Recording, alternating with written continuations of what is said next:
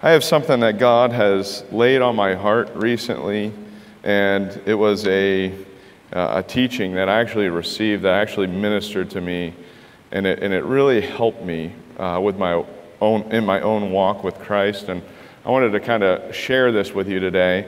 And the title of the message today is Gracefully Holy. Gracefully Holy. And the main scripture is Hebrews 12, verse 14 and 15. It says, "Pursue peace with all people and holiness, without which no one will see the Lord, looking carefully lest anyone fall short of the grace of God." And this scripture just stood out to me like crazy. I always thought to myself, how can someone fall short of the grace of God? And I started diving into this topic, and I heard a teaching a little bit. I pulled a little bit from John Bevere, but then also God has just laid some things on my heart that just just spoke to me in an unreal way. But before we get into this, let's go ahead and pray. Dear Father, we thank you for this time. We thank you for all that you do for us. We thank you, you are alive and well. You are on the throne. And Lord, I just pray you guide this time.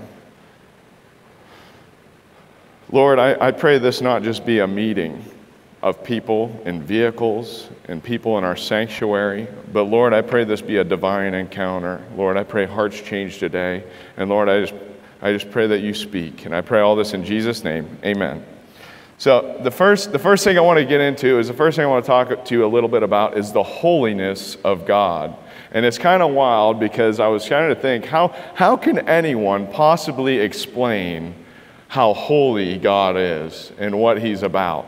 And I mean, it's almost unideal to put it even into words. I mean, you start to realize what was going on, and I started praying about it and thinking about it, and the biggest thing that came to my mind that we read in God's scripture is the throne room of God. This is the dwelling place of the Almighty. And literally, I wanted to talk to you about Revelations 4:8, but also, those are in your notes, but on top of that, Isaiah 6. Isaiah 6, 1 through 4. And it's kind of wild because when you're in the throne room of heaven, there's this great grand scheme, picture of the throne. And in Revelations 4:8, it says, "The four living creatures flying around the throne of God day and night, declaring, 'Holy, holy, holy is the Lord God Almighty, who was and is to come.'" It says also, it goes on, it's like they do that without rest. They don't sleep. They literally declare the holiness of God.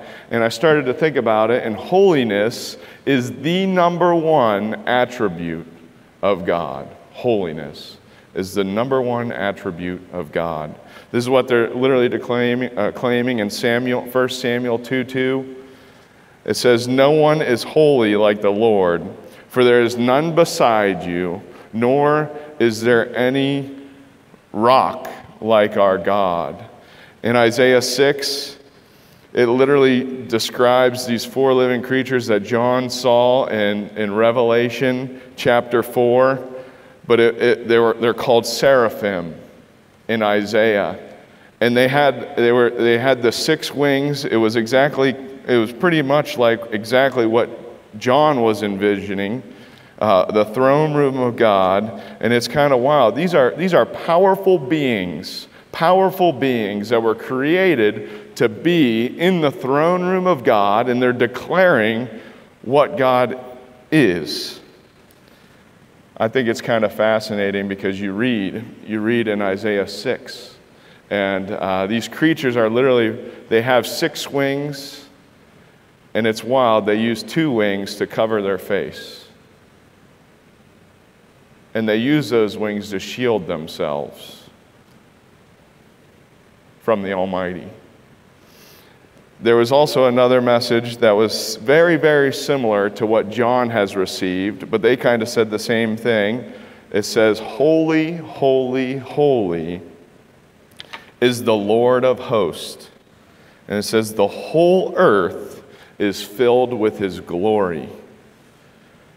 And it's kind of wild. Isaiah records this as the seraphim are literally declaring what God is. It says the doorposts were trembling at the power of these seraphim that are declaring this message. It's kind of wild. God creates his beings for the atmosphere at which they dwell. God knew that these seraphim were going to be literally in the throne room of God and being used for what God has created them for. And yet he created humans originally to walk in the presence of God. But I wanted to also talk about this. So these seraphim, they're covering their face with their wings to shield them from God's glory. I don't know if anybody of you guys remember, it was kind of wild, and this is just a kind of small comparison. We live, obviously, here on earth in a fallen world, and I believe, I was told last night, I didn't know the exact date, but there was a solar eclipse. Does anybody remember that happening? The solar eclipse? I think it was around 2017, maybe 2018. I remember it. I actually saw it, and it was wild because I was all pumped up about this eclipse, and I was like, I'm going to see what's happening, you know. It's going to be cool, unique experience, all this good stuff. And as I was getting informed of what was happening with this solar eclipse,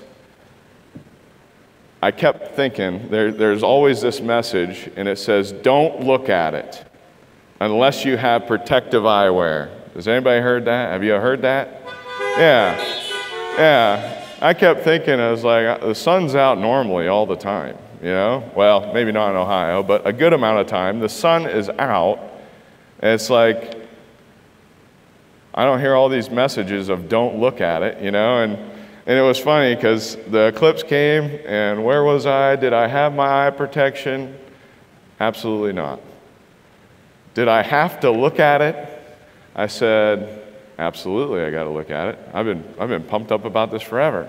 And I was at work, and I was looking through at this factory, and I was looking through, and I saw this eclipse, and literally, I just kind of glazed at it, kept looking up at it, and wondering, that's cool, because it literally was like a daze. It was orange.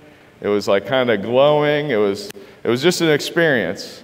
And after I was looking at it for a second, I looked down, and I'm like looking around, and then I see a purple dot. I'm thinking, maybe I shouldn't look at it.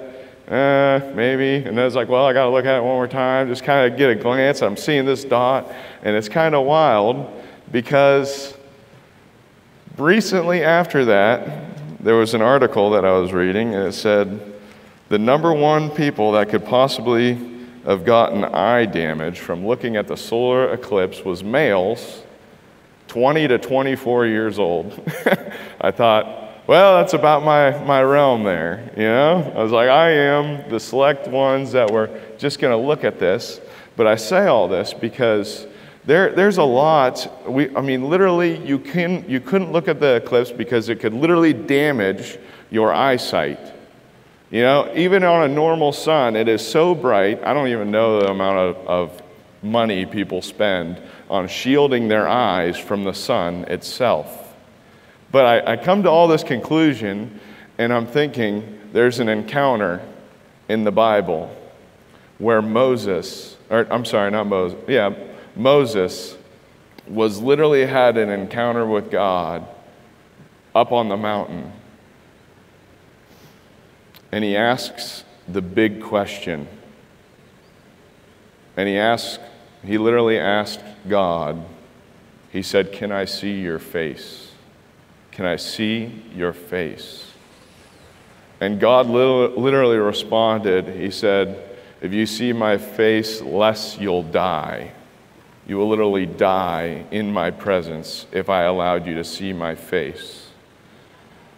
But God did reveal a little bit of his glory and majesty and power, because he said, out here, there's a carving in the rock. Go shield yourself in this rock. And he put his hand over him, and he went in front of him, and he said, Moses saw the backside of God. And then he came down the mountain, and I don't know if you guys remember this, but there was literally the glory of God on his face, and all the Israelites were scared to death of literally Moses coming down from this mountain. And it almost was like, I don't know what was going on up there, but there was fear of becoming blind in that scenario. And it's kind of wild, because you think about the holiness of God and the power and the majesty and the glory of God, and then you think of the throne room, and then you get Samuel here saying there's no one holy like the Lord. To be holy is God's holiness is set apart from all else. There is no one or nothing in comparison. And I also think about this, holiness, God's holiness, he is morally pure. There is not the slightest bit of evil in our God. There is nothing evil. He is so holy, he can't even look upon evil.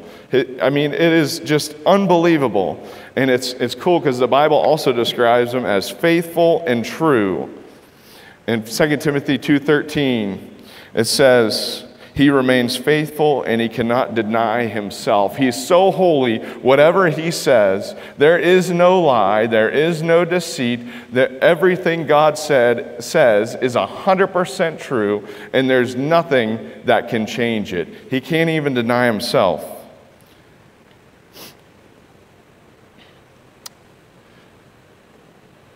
I also want to bring to your attention that God's holiness is powerful. It's powerful. God is the creator and sustainer of everyone and everything. God is the creator and sustainer of everyone and everything.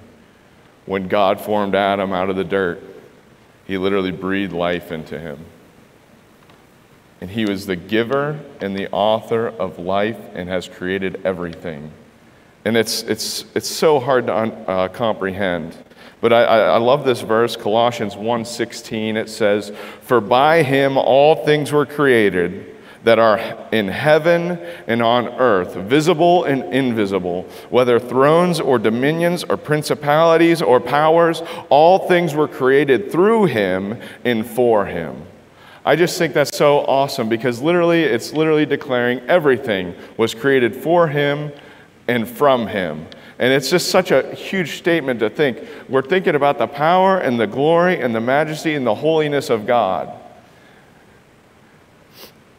You know, it kind of, hold on, I'll wait just for a second. Just let me get through this one more point here. I always think it's funny, because that literally declares God's authority. Does that make sense? It literally declares God's authority and what I'm actually saying. And it's funny, because like we think of some authority, and there are authorities that have been in place by God. I mean, presidents, prime ministers, queens, supreme leaders, all these people that have positions of power. We think of that as a good amount of authority, but not only that, you think about biblically, angels, principalities, dominions. Satan is literally called the power and the prince of the air. There is some authority in that a little bit. You think about that? And it seems like everything in all creation,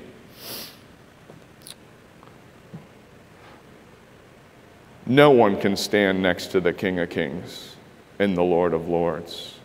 He has no rival. He has no equal. And I always get it kind of wild, and I started thinking about this because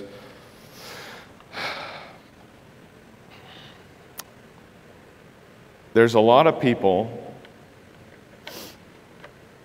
that think when they stand before God, they'll be just okay. I can do whatever I want. There's all these people that maybe even mock God publicly. They may even say, I'll make it because I feel like I'm a good person. And they may say all this stuff, but it's like, if you look at Isaiah chapter 6, Isaiah is called to be that prophet, and he's literally before God. And in the presence of an almighty God, he literally says, "Woe is me, for I am undone. Woe is me, for I am undone, and I am a man of unclean lips, among people with unclean lips." It's like, dude, that holiness and that power of God that was literally there, Isaiah has witnessed it. Now we know how that story goes and how the seraphim takes the coal, touches his lips, and cleanses him of that. And then right after that, he responded, I am here, send me. Does that make sense? God had a mission for him. But on top of that, I think it's kind of very, very important as the church that we realize who God is, and we can pull some of his attributes.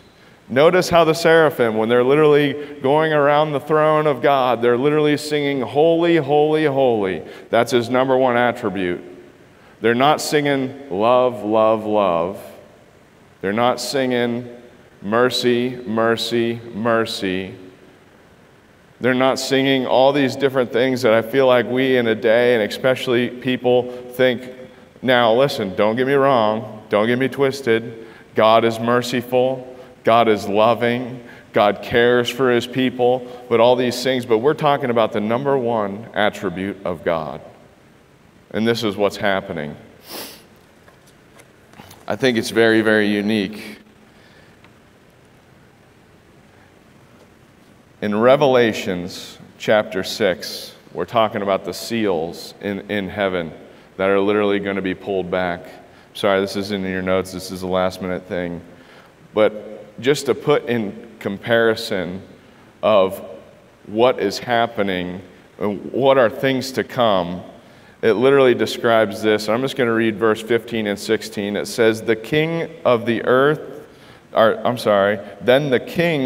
earth, the princes, the generals, the rich, the mighty, and everyone else, both slaves and free, it says they hid in caves among the rocks of the mountains.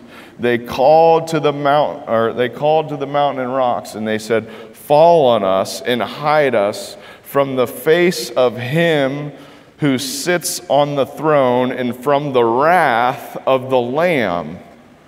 For the great day of their wrath has come, and who can withstand it?" I think that's incredible. This is literally talking about the judgment of God that is going to be poured out on evil and people that are not of the kingdom of God. And it literally says they're hiding. I'm sorry, my voice is screeched, but they're literally hiding from the face of the Almighty God because of his power and his majesty and his holiness. Literally, that's coming down from heaven. And I think this is so crazy.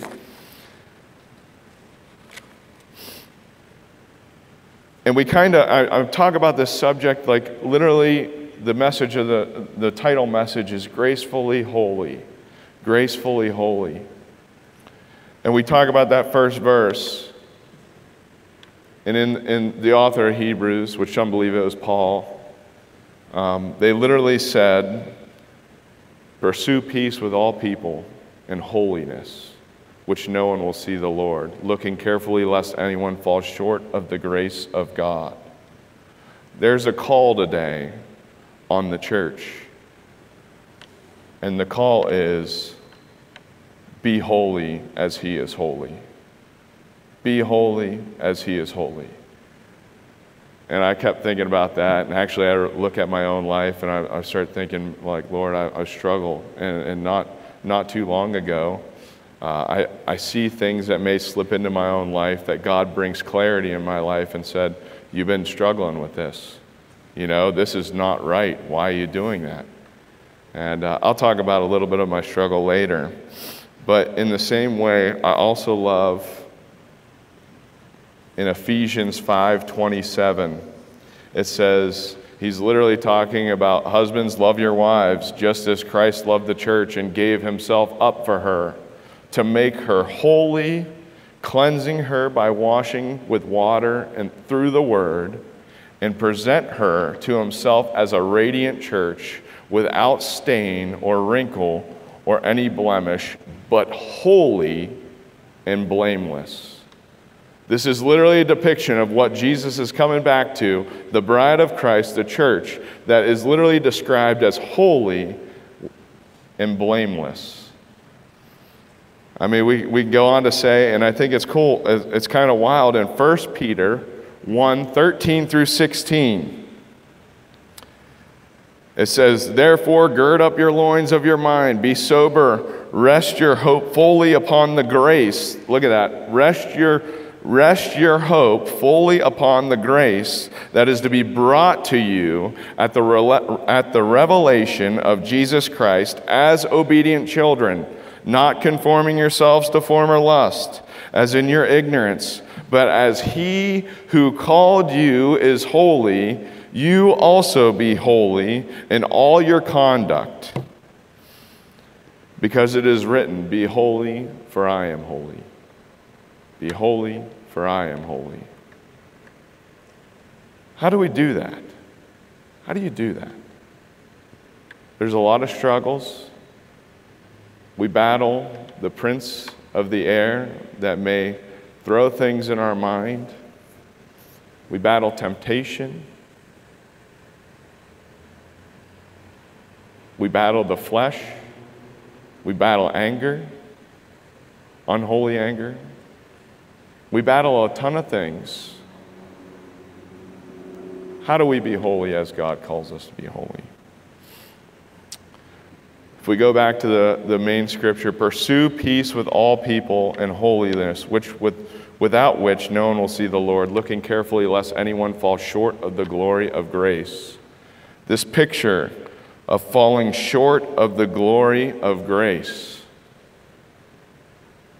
I don't know about you, but I've been immersed in messages and God's Word and in prayer and all these different wild things, and that like God has just been bringing revelations. And I've heard of grace for a long time. And there's an idea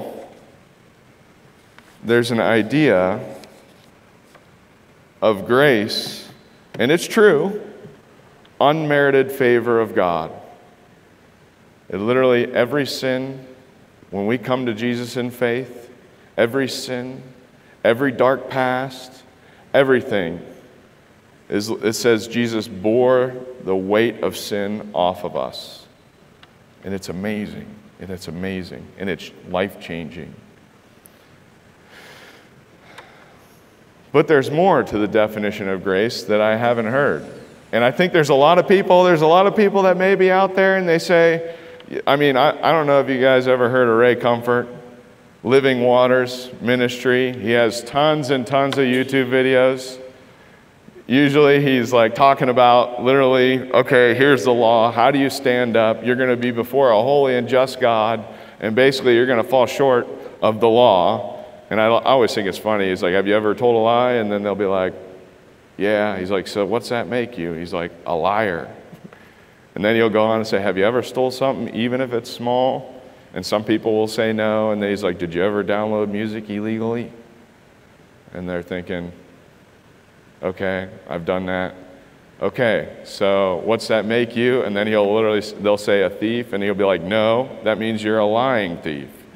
And I just think it's kind of wild because we have this standard of God as holy and set apart, and there's not one slight bit of evil in him, and he's never done anything wrong, and he's good, and he's loving, and he's merciful, and he created us in his image, and he's called his church to be holy and without blemish. And then on top of that, I'm looking at this definition of grace, and I never looked at it this way, but grace also, when it furthers the definition, is powerful. It's powerful, and it works within your life. And I'm not I'm not saying legalism is the way to go, because that's not it. And then there's the other side of the spectrum, where literally it's Jesus died for me, I can do whatever I want, but I'm going to believe in Jesus. And I'm telling you, you are playing a game on very thin ice in front of a holy God. Does that make sense?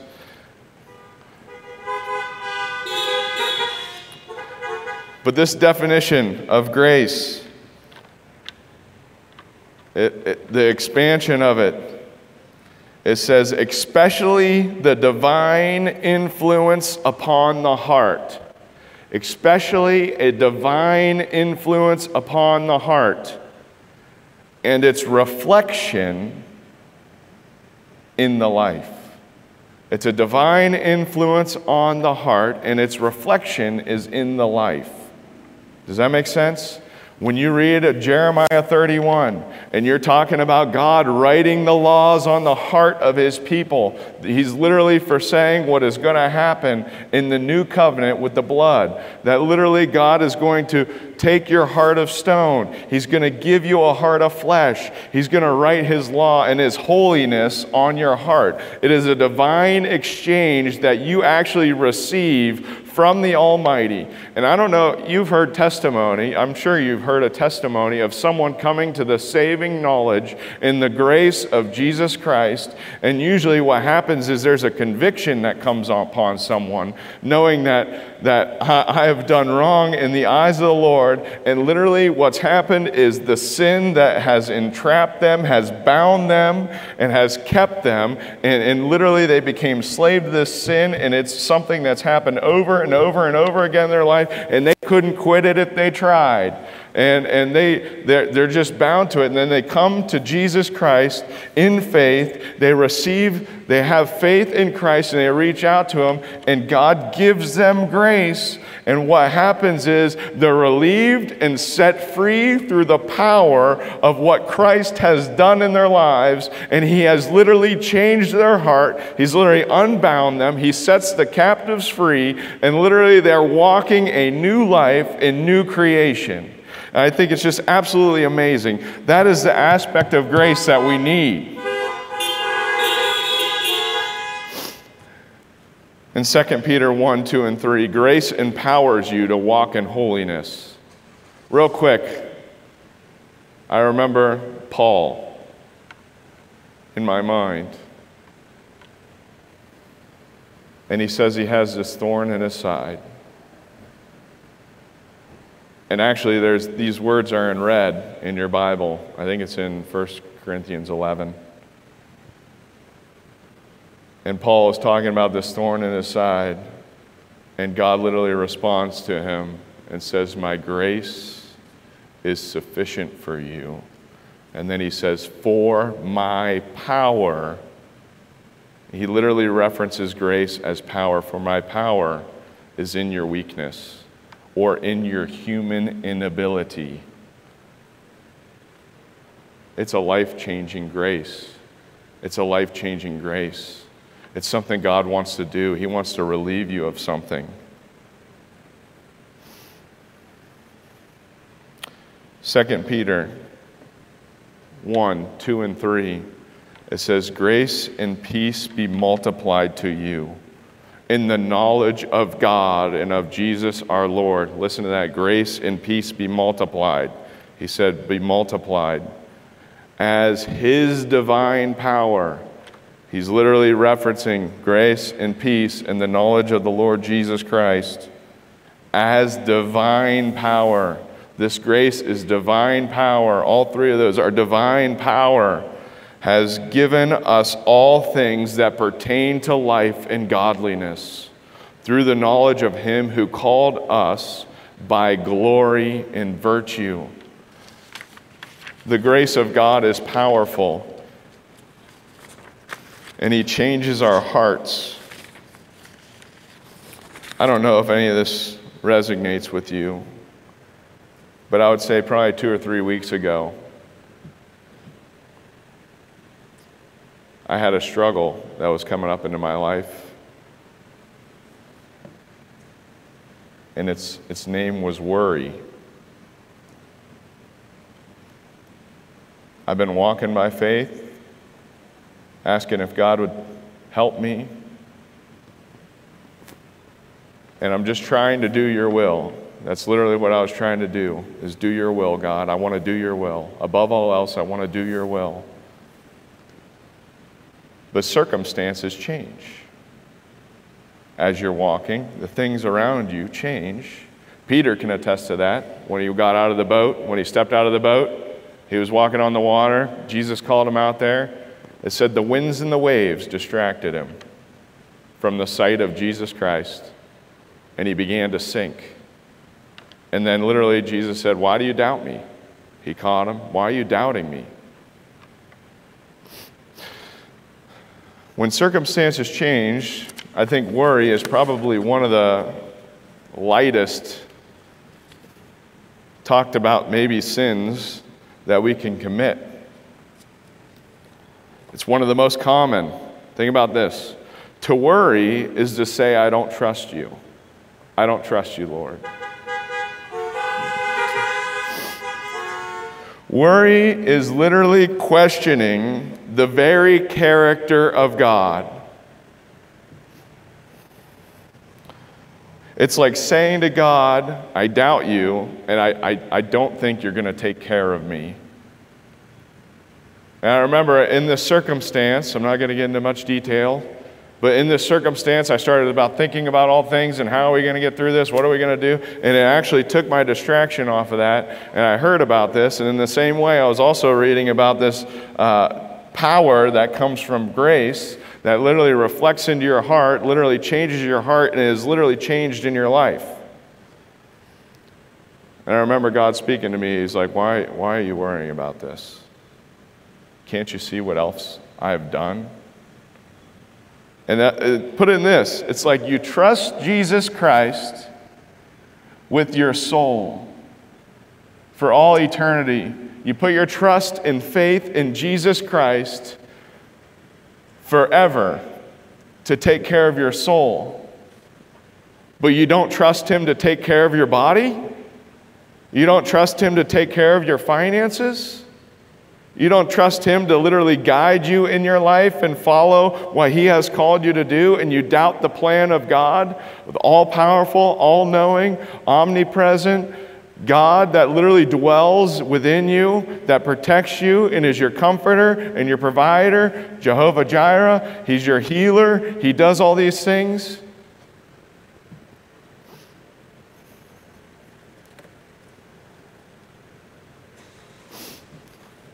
I just have it on my heart right now in closing.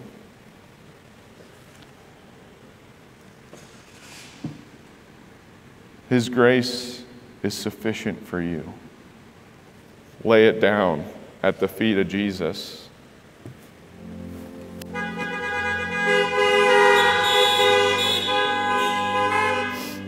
He's coming back for a church that He loves. That He literally humbled Himself down and died for. Don't let the enemy distract you. Let's go ahead. I would like to pray right now. Dear Heavenly Father, I thank You for this day. Lord, I thank You that Your grace is sufficient for us. It is powerful. It is life-changing. It is life-altering. Lord, help us to glorify You in all ways. Lord, I pray over each and every person that may be struggling here today, even struggling as I was struggling a couple weeks ago. But Lord, You have picked me up and You've placed me on the rock. Help me not to forget that, Lord. Help me not to doubt. Help me not to worry. Lord, I pray these things be relieved in Jesus' name. The power of the grace of God that changes the lives come upon people here today, Lord. I thank You for Your glory, that You are exalted, You are lifted up, You are on the throne room of heaven, You are holy, You are set apart, You are without evil, You operate in power. Lord, You literally created everything around us, and you've called us, and your glory is not even close to the power of the sun that literally we see all the time. In heaven, there says there will be no sun. You are the light. You are literally taking us and you're creating us anew.